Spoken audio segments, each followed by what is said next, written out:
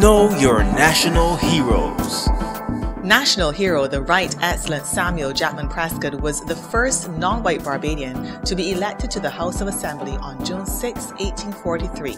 He was a liberal and a revolutionary newspaper editor, as well as campaigner for the education of children of ex-slaves. One of the Caribbean's top educational institutions is named in his honor.